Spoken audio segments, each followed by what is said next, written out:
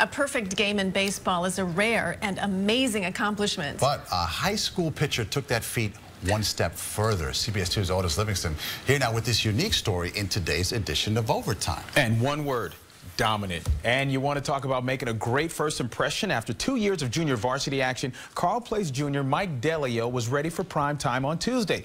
He said he'd always dreamed of throwing no-hitters in perfect games, but what he produced in a 7-inning high school game against Hempstead High, no one could have imagined.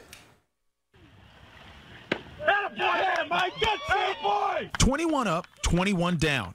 Think about how difficult that is. But Mike Delio struck out all 21 batters he faced.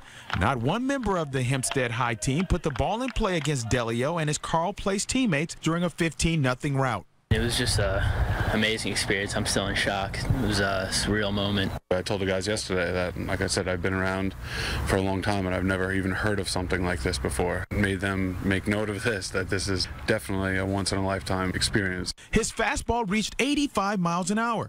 And to make the accomplishment more impressive, this was Delio's first ever start on the varsity level. Looking back on it now, I still can't believe what happened. I mean, I've always dreamed of throwing no-hitters in perfect games, but nothing like this. Great way to begin your varsity career. But talk about setting the bar high when he takes the field from now on. Maybe for like the next 1 or 2 starts, I'm going to feel like some eyes are on me looking to see if I can do this again, but we'll see. Baseball players are very superstitious. Most teammates stay away from a player when he's throwing a perfect game or a no-hitter. In this case, everyone except the pitcher's best friend. After the first inning, you got 3 straight strikeouts. I'm like, you're not going to get 6. And then after every inning, I go, you're not going to get 9, 15, all the way up to 21. And then after that, I went up to him after the game, and I was just like, I guess he got 21. I love playing with him every day, and it was just great that I got to spend it with him. His coach said he'd never seen a dominant performance like that before. And just to break down how dominant Delio was, he threw 84 pitches, 60 strikes, 24 balls. He only went to a full count. That's 3 balls, 2 strikes, in danger of a walk twice.